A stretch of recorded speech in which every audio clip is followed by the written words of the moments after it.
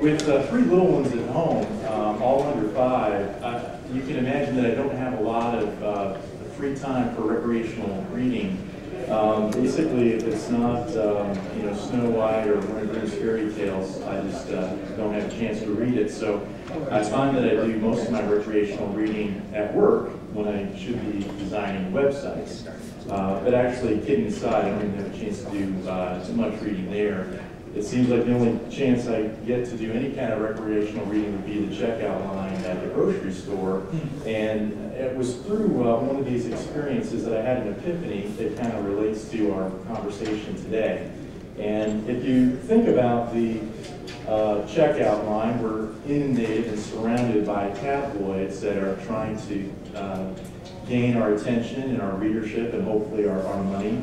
And as you're looking at these 4 different publications, different publishers, different periodicals, do you notice a pattern, some consistency in their design, maybe some similar information architecture, very similar wireframe, page layout, or composition? So it seems like the tabloid folks have struck upon a formula for success.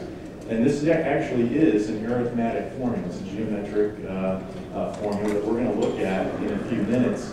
But if you notice, any of these cover stories are basically divided into thirds. And there's going to be a predominant image on 2/3 of the page. And then in the right-hand column, the remaining third, that's also divided into 3. That's going to be a theme that not only do we see with these publications, these cover stories, but it's going to be now that you've noticed that similarity, it might be something that you notice on home pages as well. We'll take a look at that a little bit later.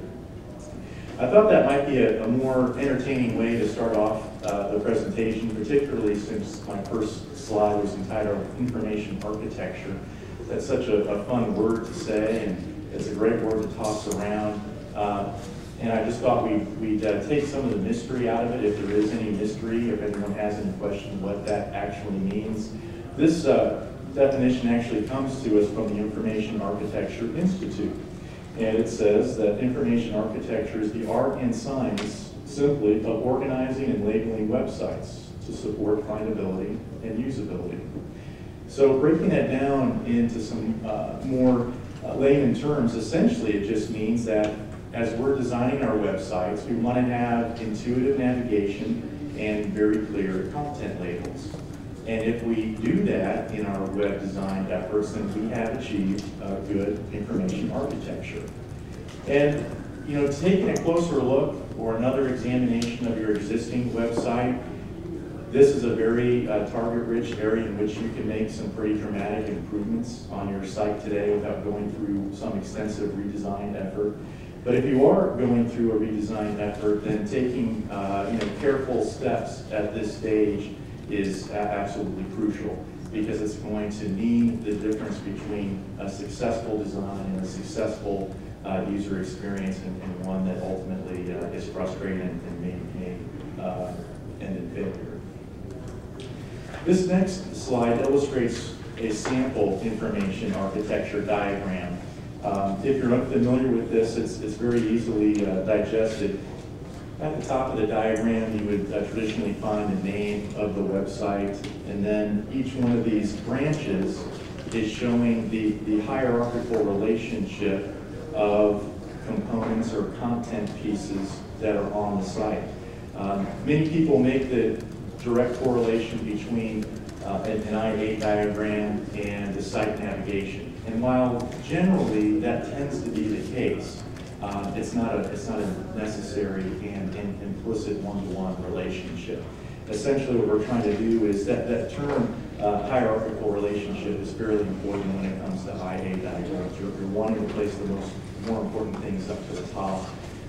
What we're looking at here is a simple 2-level navigation where everything in this top row would essentially be the primary navigation, and then everything below each one of those first row boxes would be the supporting or secondary navigation below that area. If you find yourselves having difficulty devising the IA diagram, There's an exercise called the card sorting exercise that tries to make really easy work of that. And it's something that I would recommend whether you're, even for existing sites, if you're not looking at a complete redesign. It's a very helpful exercise to make sure that you're meeting your members' needs and the public's needs, that they're able to find what they need to on the site. Particularly if you are working with a site that's been in production for a number of years.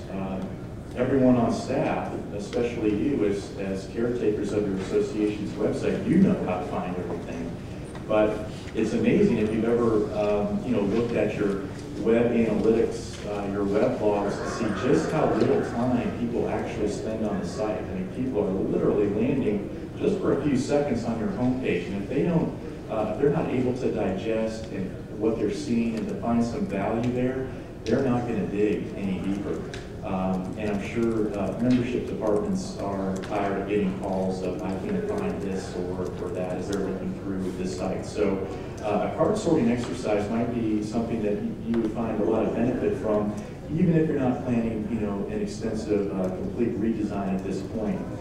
The premise between the card sorting exercises is really very simple. You look at each of the content areas on your site and put literally the name of that content area on an index card.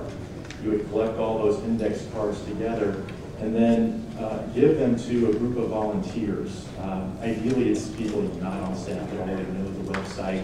These are folks that might be new members to the organization, or maybe they've left and they're returning. Folks that aren't already familiar and know all the ins and outs of the existing structure. Because what we're trying to do is find people that are engaged in your mission, but are not already intimately familiar with your website.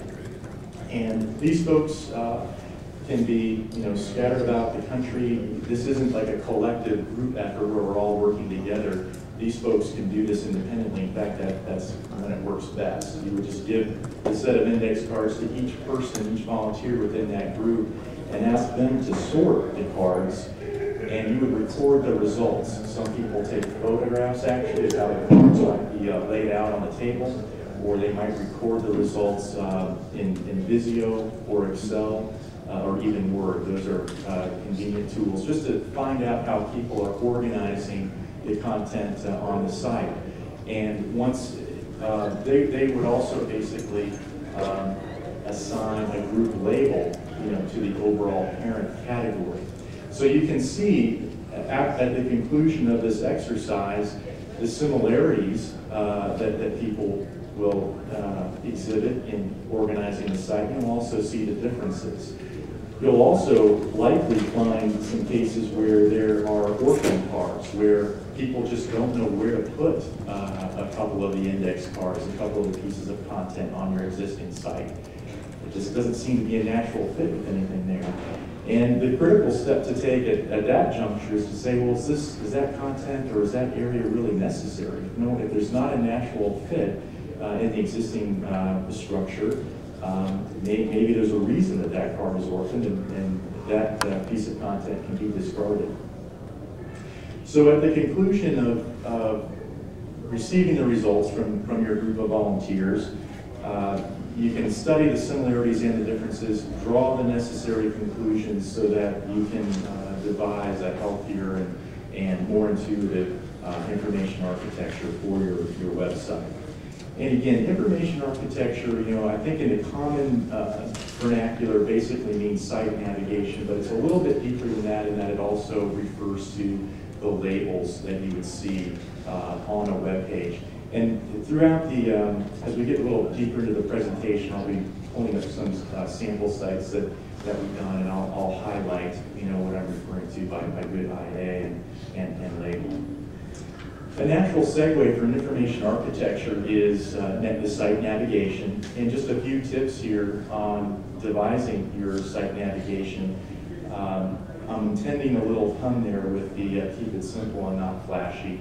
Of course, that was a pretty popular trend a while ago. I think that trend is not that there's anything wrong with Flash at all, but I think you don't need some big slideshow going on the top of your website. People do want things to be simple. They want it to be intuitive, quick, and fast. And Flash, I think, is great.